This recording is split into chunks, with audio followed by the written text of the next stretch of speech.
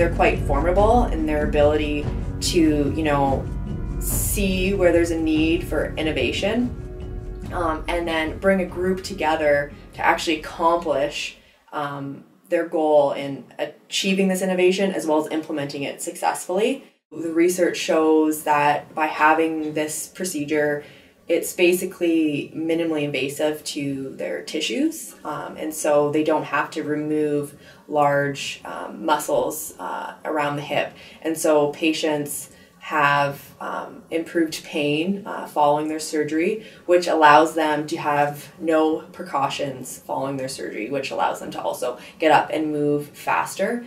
And because they can get up and move faster, they're able to go home sooner.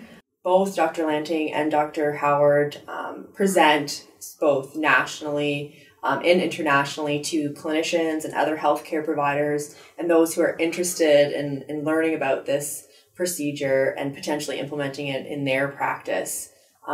That's their own sort of personal time that they take. So they're very passionate about teaching others about this procedure.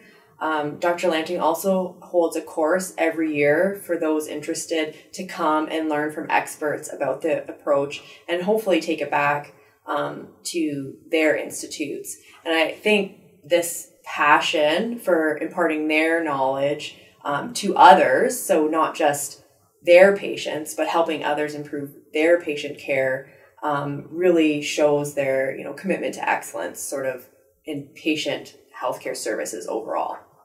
By knowing best care practices, they're able to fill a need where maybe there's a hole, and once they've achieved it, they're able to develop more. And I think that's a true quality of an innovator, that you don't stop once you've achieved sort of a maximum excellence.